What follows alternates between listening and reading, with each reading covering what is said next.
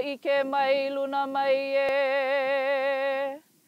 O na mea huna no e au na mele. E ho mai is like gathering your kupuna, like give me the knowledge and the mana that I need to do the things that I need to get done here.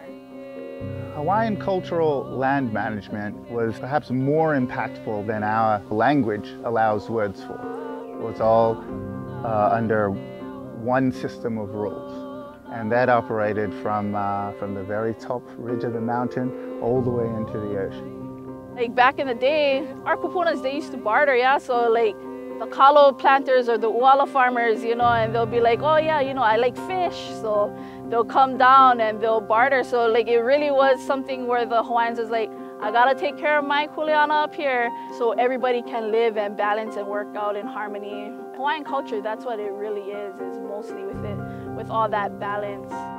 Like getting volunteers up here and just educating people and, you know, and letting them know like, hey, this is the impact that we leave and the legacy that we're going to leave behind, and that's what the restoration is so important for me. They really are trying to capture that same spirit of the Ahupua'a, everyone working together and everyone learning to manage the area.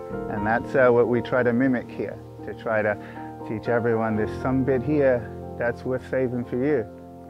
My main thing growing up is to give back to the Aina as much as you can. Even if you may not see it now, my aloha I'm putting into the Aina now, my mo'opunas will feel it later on down the line, you know, like, oh, I belong here, this is why I belong here.